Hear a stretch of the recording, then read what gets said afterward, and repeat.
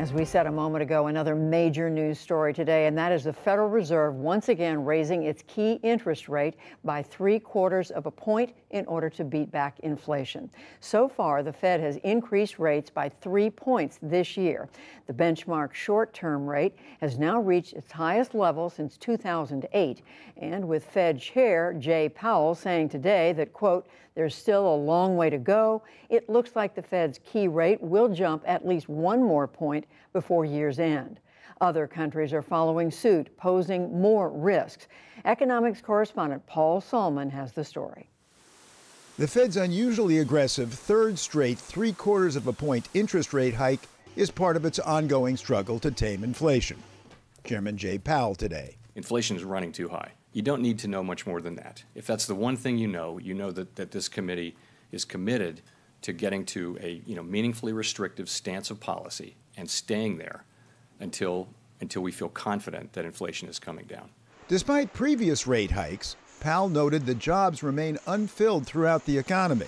So far, there's only modest evidence that the labor market is cooling off. We think that we'll need to bring our funds rate to a restrictive level and to keep it there for some time. Former New York Fed Executive Vice President Krishna Guha explained the mechanics. So the Federal Reserve is trying to increase the cost of borrowing, tighten what are called financial conditions more broadly, in order to reduce demand in the economy and bring it into better balance with supply, which continues to be somewhat impaired following the pandemic.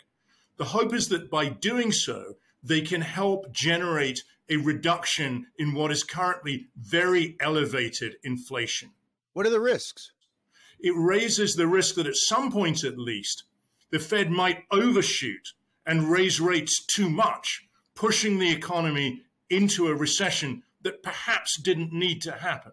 Today, Chair Powell acknowledged that risk. No one knows whether this process will lead to a recession, or if so, how significant that recession would be. That's going to depend on how quickly wage and price inflation pressures come down, whether expectations remain anchored, and whether, also do we get more labor supply, which would help as well. Now, it's not just the Federal Reserve. Most central banks in the world are raising rates. The effect of a rate hike in one country, of course, spills over into others as well. So the whole is more than the sum of the parts of this tightening.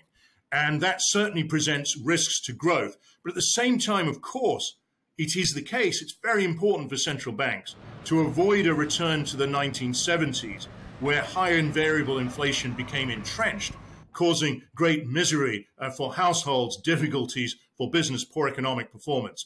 So they are doing this for a reason. The problem, of course, is that it's going to be hard to thread the needle, restore price stability, while sustaining ongoing global growth and employment. Already here in the U.S., higher interest rates have hiked mortgage rates above 6% for the first time since 2008, slowing home sales. And of course, the stock market is down. When the Fed raises the interest rate, and particularly as today, signals that it expects to raise rates appreciably further from here, that pushes up all borrowing costs and longer-term borrowing costs, as well as short-term borrowing costs. So costs on your mortgage, for instance, costs on an auto loan, costs on other consumer credit. It's also the case that when interest rates go up, the value of assets that generate dividends, like shares, also tend to go down. What next?